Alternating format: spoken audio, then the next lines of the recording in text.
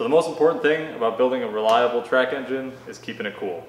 And that's what we're going to be working on in this episode. We are going to take you through how to install Miata's Coolant Reroute.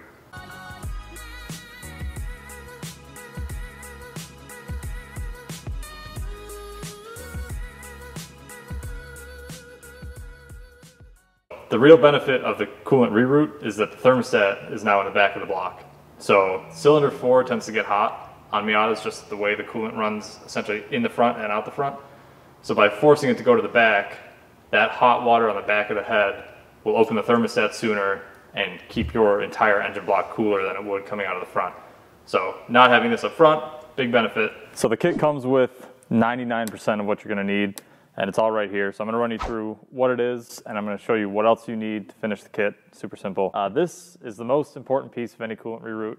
It is the hose that goes now from the back of the head to the radiator, and we'll actually run you through later why this hose we think is better than the other ones on the market. Adapter for the back of the head, a Kia water neck, actually is Kia factory part number, block off plate for your front thermostat neck. This kit is designed to be in a streetable car, so you can retain your heater core hoses and things like that. All sorts of gaskets that you're gonna need, and they're the nice ones with adhesive on the back that I love. All the hardware you're gonna want, from stuff that bolts on to the block off plates, the reroute neck, these are the long bolts you want for that, and a bunch of other brackets and P-clamps so you can hold this hose in the car against some factory mounting locations. It's a really complete kit. The one thing it does not come with, which we happen to have laying around, is a thermostat. This is nice. This is just a factory Miata thermostat. It's 180 degree instead of the 195. We'll put a link to one down in the description if you're interested. I think this is a worthwhile upgrade on any Miata cooling system. I mean, why wouldn't you want it to run a little cooler? So the only change that we are going to make, since we are doing track things and we're not going to run a heater core, I went to Lowe's earlier and bought just a 3/8 NPT plug.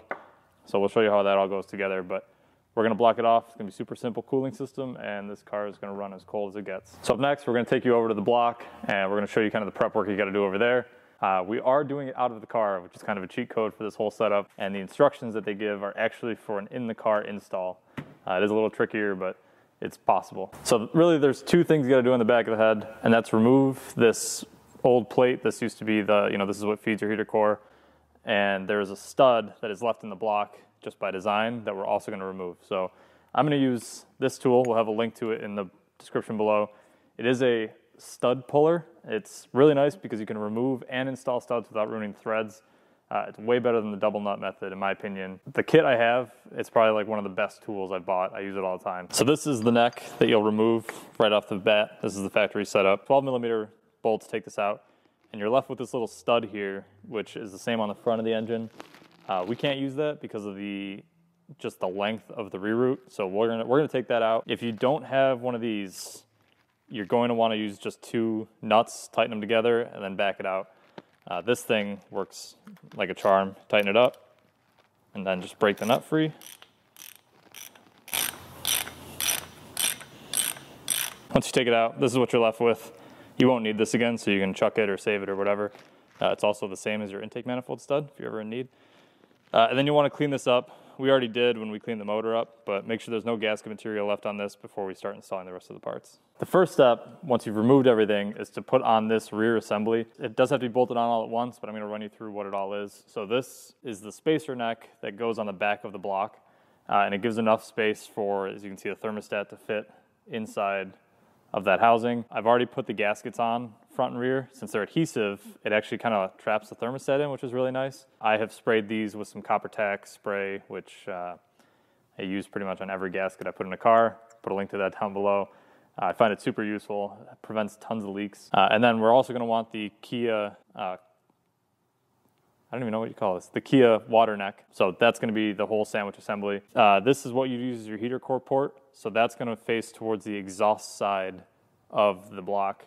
And then this is a spare port, which we're going to use for a water temp sensor. And this is where the ECU water temp sensor goes. The way this bolts up, you'll see how this piece ends up, and it'll all tack on together, and you'll have a nice rear assembly. It's actually really simple. And we're going to take the shorter of the two bolts that are provided, and that threads in the top position. And then the lower position gets the longer bolt. These are just 12 mils, so we'll snug those up real quick. The torque spec for these is 16 foot-pounds.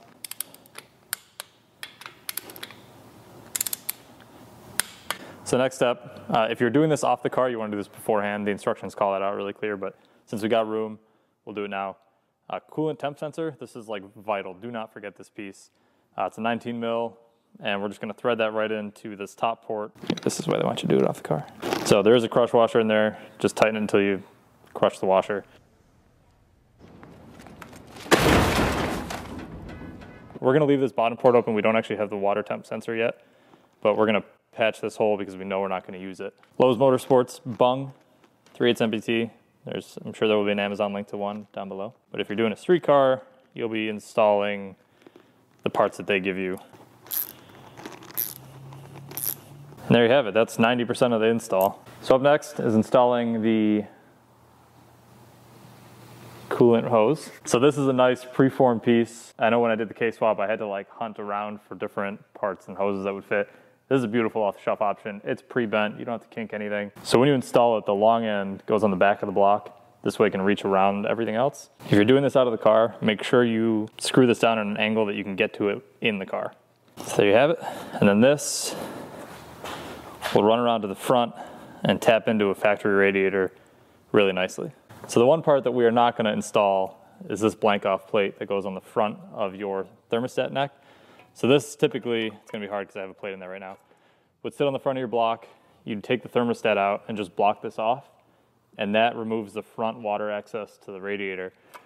Since we don't need this, we are not running any of these water lines in our setup and things like that, so we don't need to retain the ports on the front of the motor.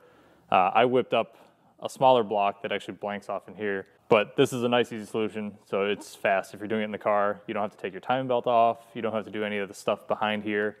To get access to that, you just bolt this right up to here. You put a gasket in between the two that they supply. All the hardware is supplied, everything's there, bolted together, and your coolant is then rerouted. Well, from behind the camera, there's a couple things that I do really like about this kit. I think this hose is so key. On my car, we're running a different coolant reroute from Super Miata. And it's just one large hose that kind of snakes its way around.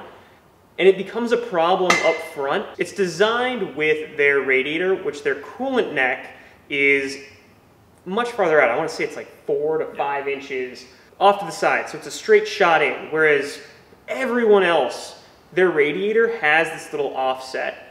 And it kind of creates a weird junction in my engine bay. So I'm half tempted to try to buy just the hose, which Moss has for sale on their website. You can just buy this. Big shout out to Moss for sending this kit along. We were going to do a reroute and we weren't set on what, and we reached out to them. We met them all at Miatas at the Gap. Super great people, and they are totally on board with what we're doing here, so we really appreciate the support. If you're seeing us for the first time, this is just one small part to a very large puzzle that's sitting behind us, mostly apart at the moment. We're putting together a track car this winter to go out and rip on over the summer. So if Miatas are your interest and you want to see us highlight other parts or just generally what it's like to put together a track car, follow along. We've got a minty bay right now that I cannot wait to put this engine in and do. So subscribe, follow along. It's all about track car stuff this winter, so stay tuned.